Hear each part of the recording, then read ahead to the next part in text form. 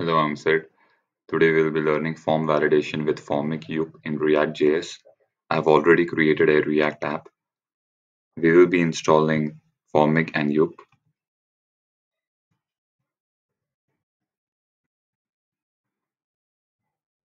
Let's create a component called register.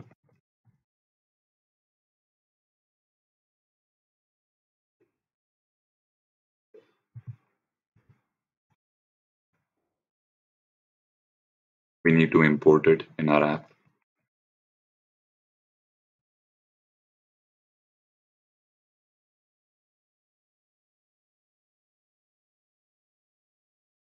We will have this register component.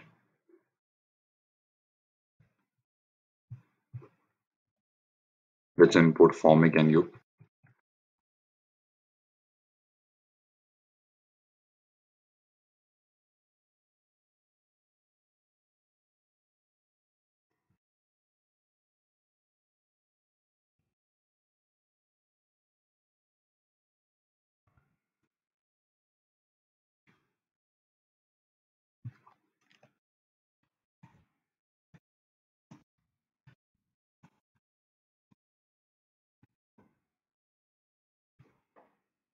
In order to do the form validation, we will be needing a schema.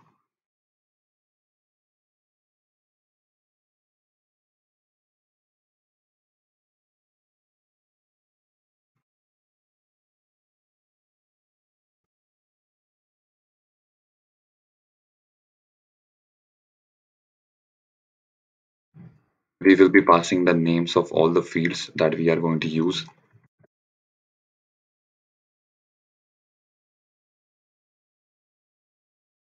The type of the name will be string. We want that the minimum character should be 4, and if it is not at least 4, then we will be getting this error message.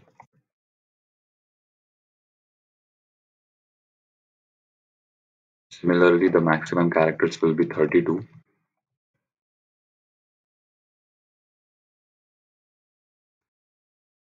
We want to make it mandatory, therefore we will be using the required function.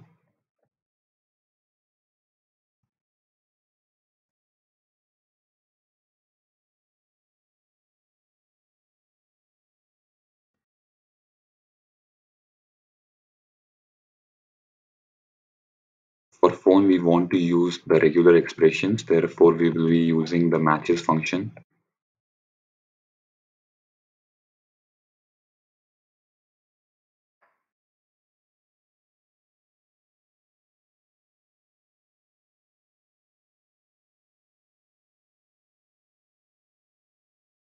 If the phone number doesn't matches our regular expression, then we will be displaying this message.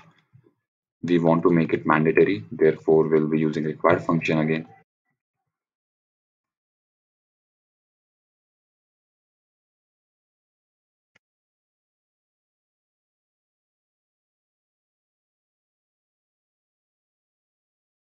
We will be using the email method in order to validate it.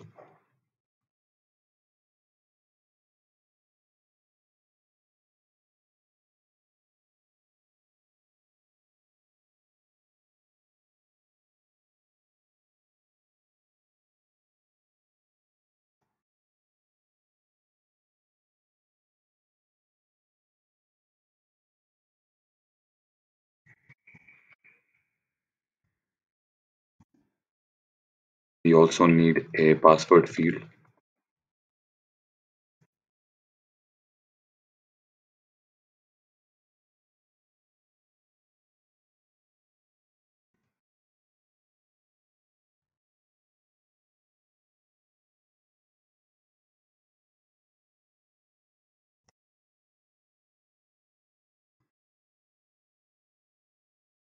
We will also have a confirm password, and it should be matching the password that we have entered previously.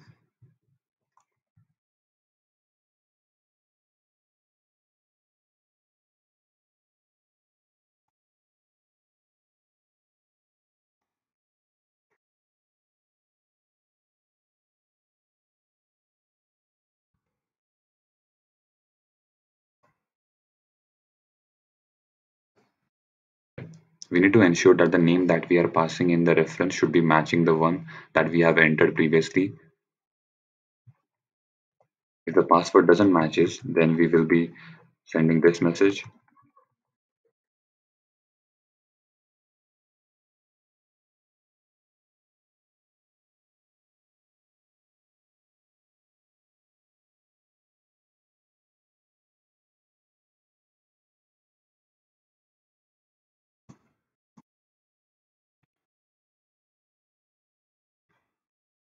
We will be creating a constant for Formik.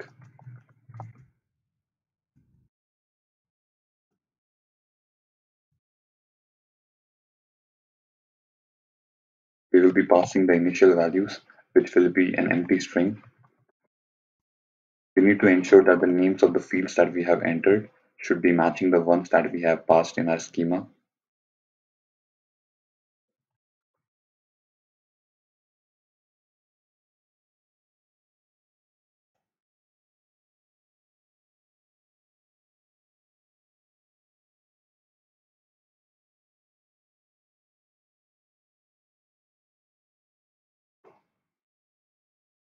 We need to pass a validation schema.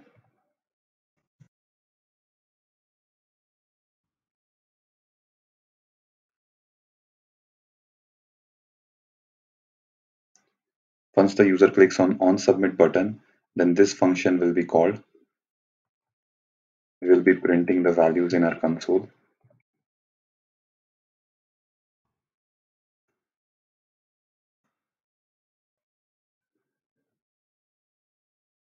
We will be needing a Formik provider. The value will be Formik that we have just created.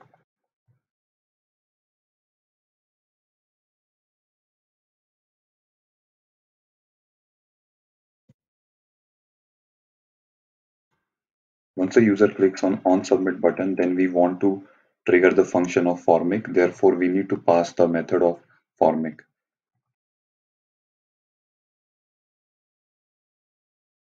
We will be doing the same thing for our reset button.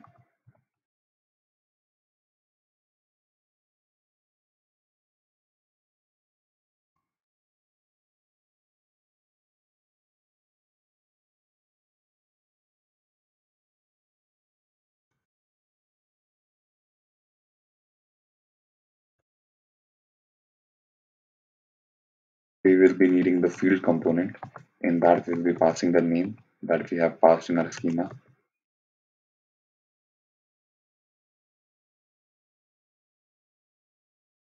The type will be text. We will also have a placeholder.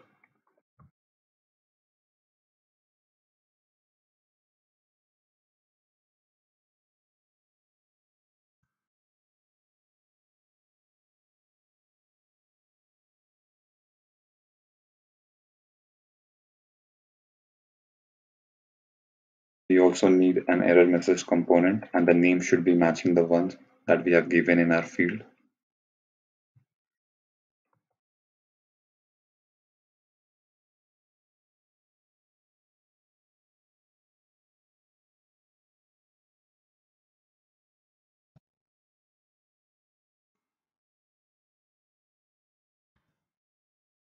We need to change the name according to what we have entered in our schema.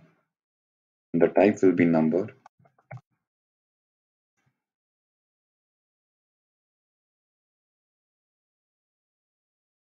The type will be email.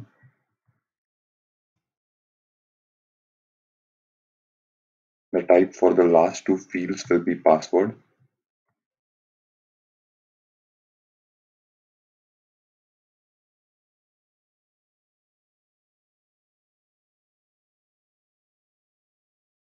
We need to change the name to confirm password.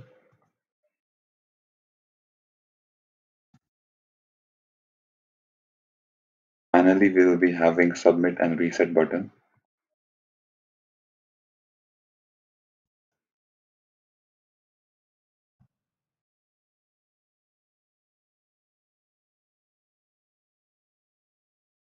We want to disable the button unless and until the form is valid.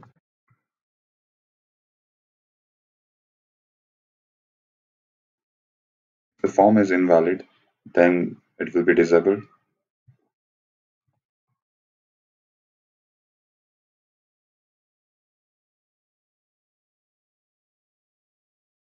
This is our reset button.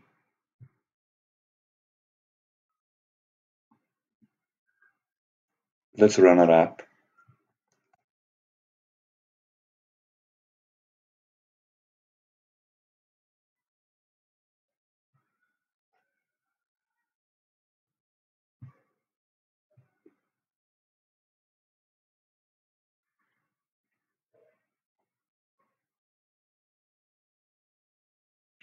Let's click on name field and leave it blank. Then we will be getting this error message. Even if we enter 3 characters, then also we will be getting an error message.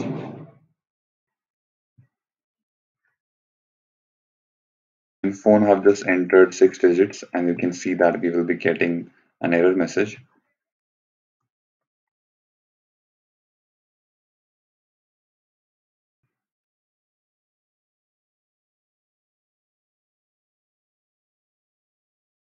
I've entered a valid password, however it is not matching.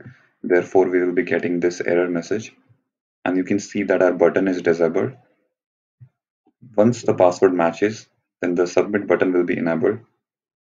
Let's click on it.